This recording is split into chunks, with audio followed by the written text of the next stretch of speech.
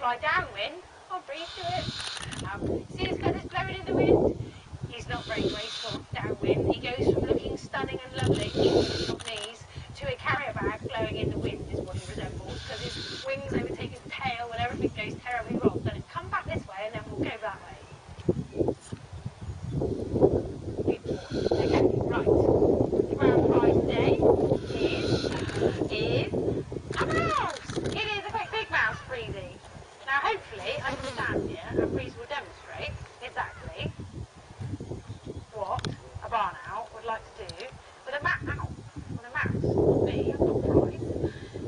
Okay, I'm going to hold on to his strap. He's going to balance himself.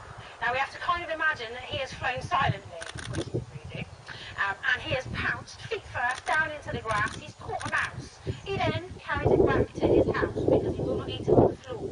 Owls are a bit like us, and that they've got a mouth and a stomach. So as soon as you fill your belly up, you don't really feel like doing much, really. So they won't put it on the floor. They take it back to their nest box or their barn.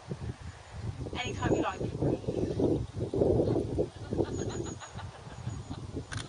we're just giving the head a little bit of a squeeze.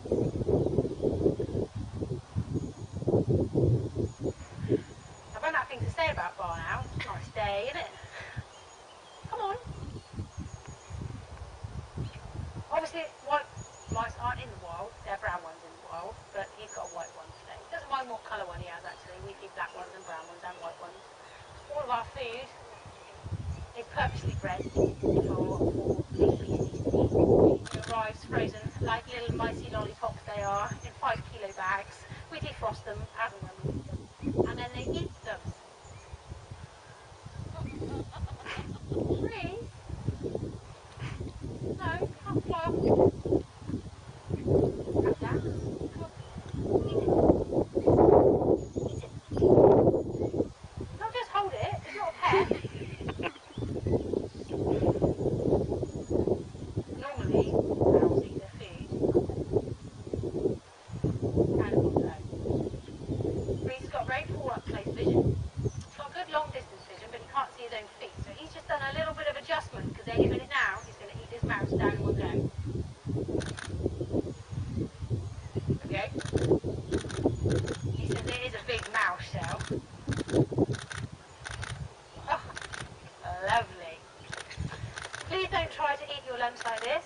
You can be an owl by all means, fly around with your wings out, not making any noise, but don't try to eat like this.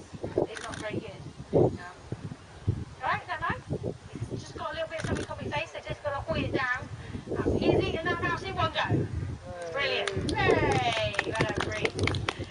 He says, oh thank you, I'm going to take it along tomorrow now. He will spend the afternoon like this. My bird demonstrations and impressions are amazing, I know. Like this, up on one leg, you go to sleep like this, roosting. He will let his belly do all of the work. That mouse is very slowly going down his throat straight into his belly.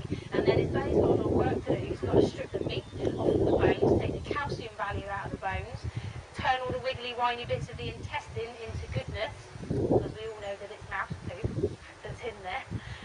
Take vitamins and minerals out of that. Tomorrow morning he will cough up a pellet, and in that pellet is a massive excitement. He is an owl, so he doesn't have a crop. He doesn't grind the bones up in his gizzard. It just goes down, so he has to cough the bones back up. It's the